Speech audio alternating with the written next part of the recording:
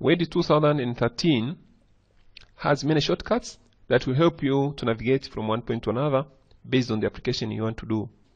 These shortcuts are classified into general shortcuts that you use when you are either opening, creating, saving, or printing your document.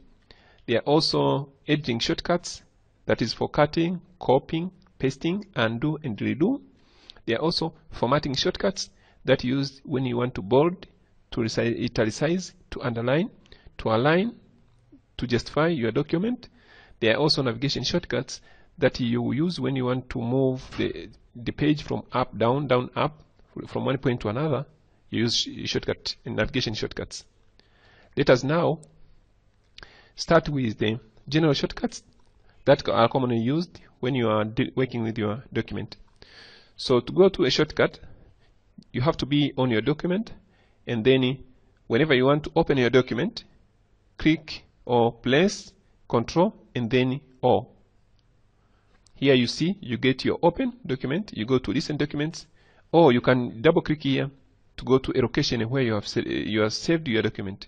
Suppose I have saved my document on the desktop, so I have this scroll bar that will take me to my desktop.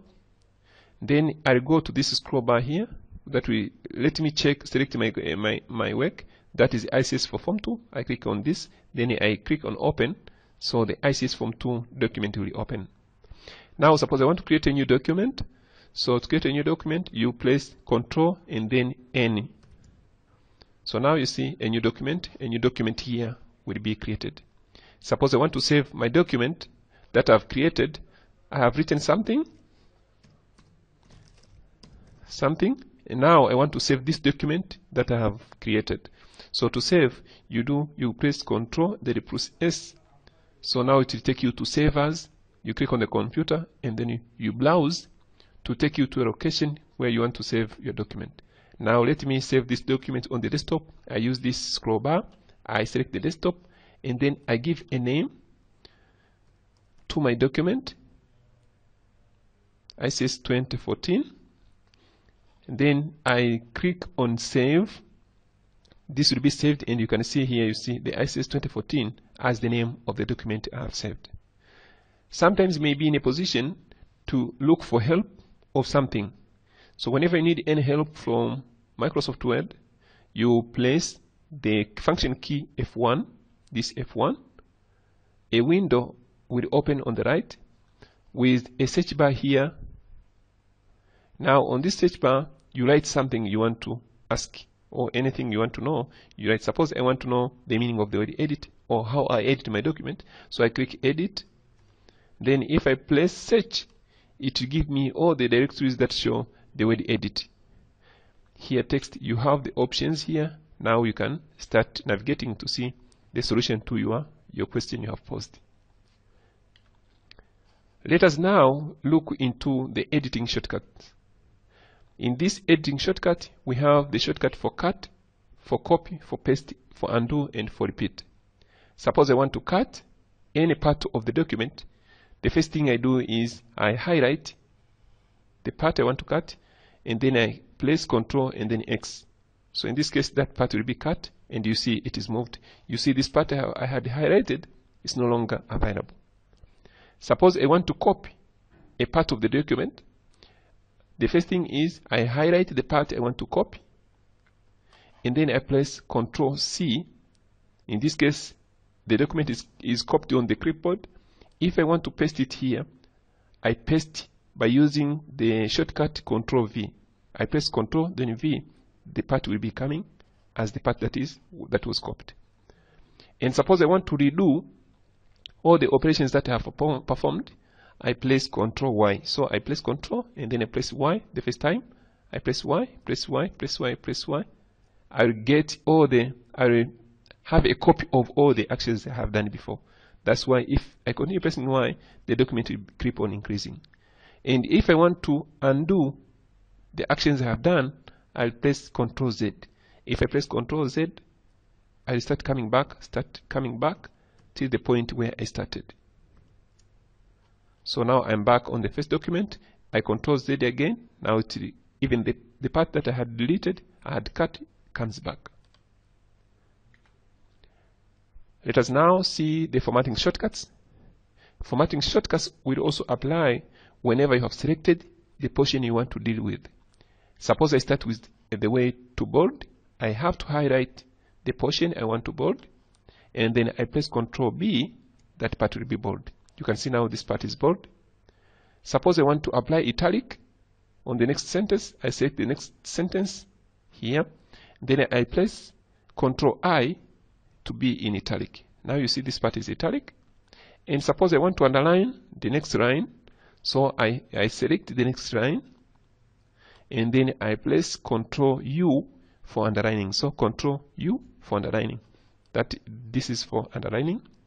Suppose I want to align the text on the left, so I control the portion, and then I place Ctrl L to align to the left.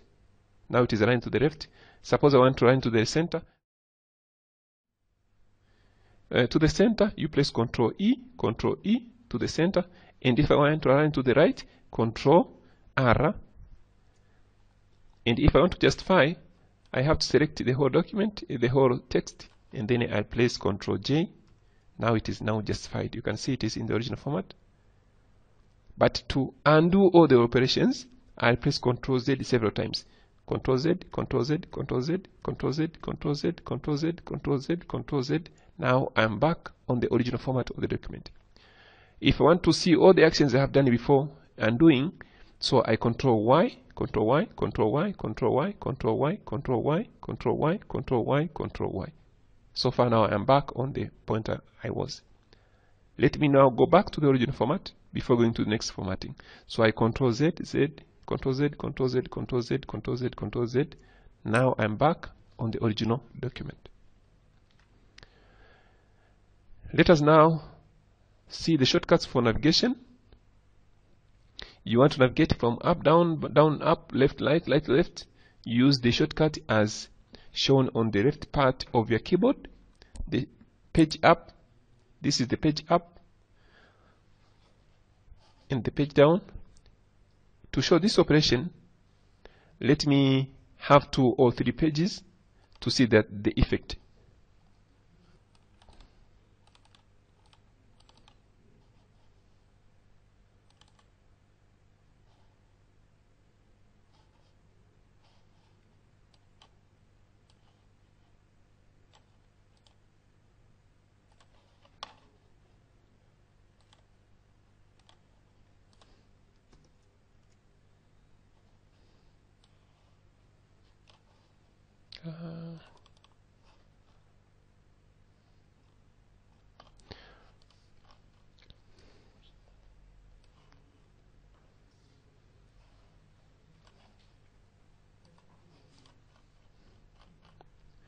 To show the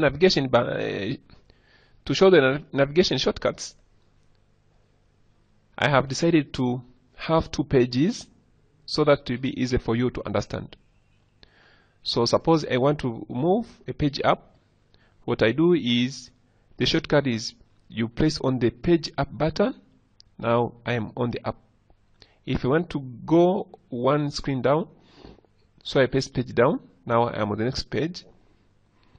If I want to go to the beginning of the line, so I press the button home. So this is the button home. It takes me back to the beginning of this particular line. So now you see I'm on the beginning of the particular line. Suppose I'm on the first point here. My cursor is in the center here. Now I want to go to the beginning of this particular line here. This particular line, the beginning of this particular line. And the cursor is in the center here. What I do, I press the home. So it will take me back to the original, to the beginning of the line. Suppose I want my cursor is in this point, at this point, and I want this cursor to go to the beginning of the document. So what I do is I press Ctrl, then I press Home. So now the cursor is back to the document. You see it is coming to the beginning of the document. Suppose I want to go to the end of this document. Now I'm on the top, I go to the end of this document. I press Ctrl End. So press Ctrl, then press End. It will take me to the end. Now I'm on the end of the document. And suppose I want to open the Go to dialog box. What I do, I press F5, function key F5. So it will give me the Go to dialog box.